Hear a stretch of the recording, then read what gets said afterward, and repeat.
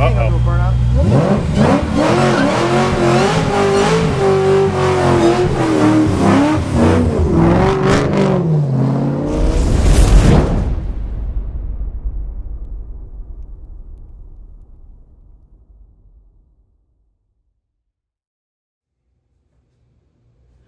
What's going on, everybody? It's your boy, Always in Boost, GT500, coming at you with another unboxing video, man. I know it's been a minute since I had some content, but I'm back.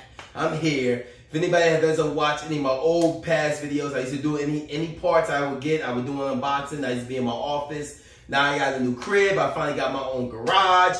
Got Papa Smurf in the background behind me, man. And so it's great, man. But let's get into this video. So pretty much, if anybody saw my last video I posted a video of me going to 1320 Junkie Performance track rental right before the season ended. And I bought the car. I was hoping to run a great pass, maybe a 9-second pass. But unfortunately, I was having issues shifting the car from second to third.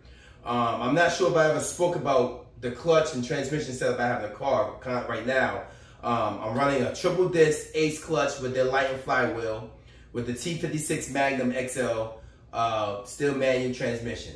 I was trying to use the Y box. I was trying to everything, man. So I figured, you know, let's try changing the clutch setup. So shout out to the homie Dion over at Vapor Performance, man. Hooked me up with his peoples over at Mcleod Dalton, man. Appreciate all the help, man. We were trying to come up with this clutch setup. So I pretty much went with a Mcleod RXT 1200. It's a twin disc, not like my triple disc, but it's rated to hold over 1200 horse.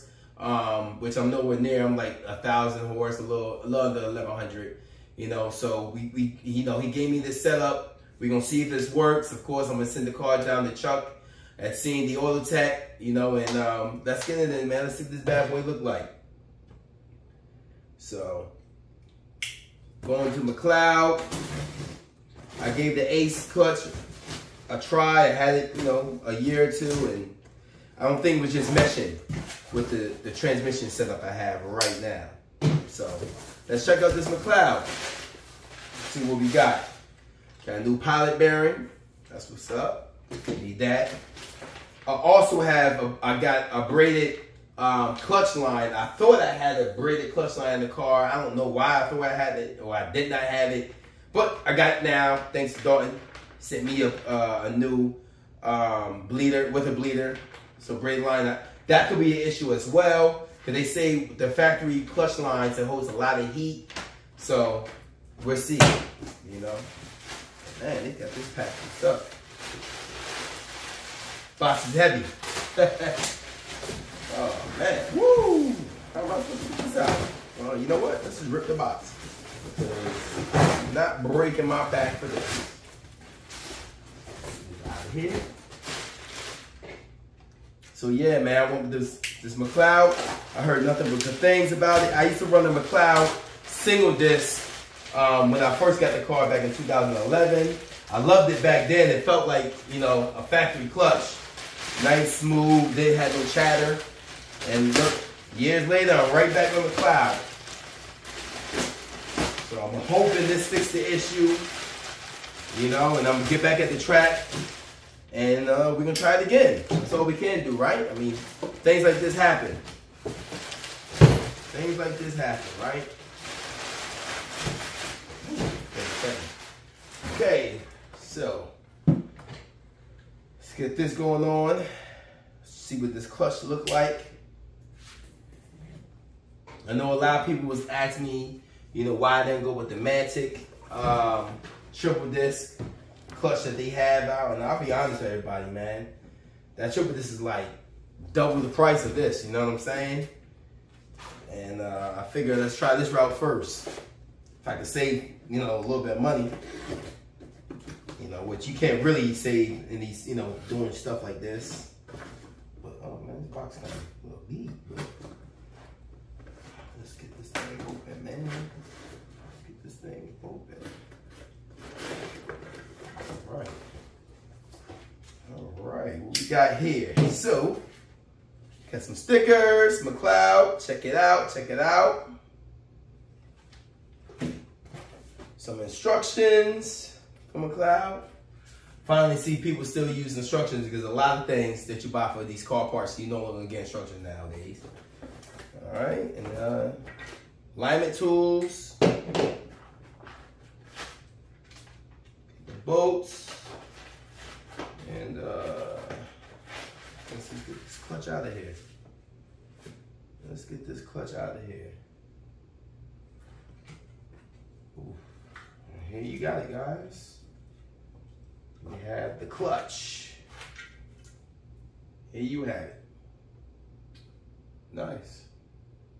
Well put together. All right.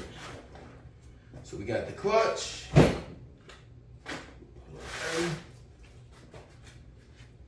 We got the clutch here, and I'll put this stuff back in a minute.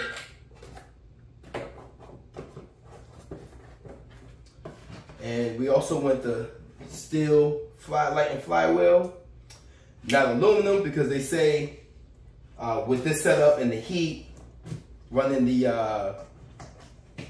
RXT, the steel is much better. So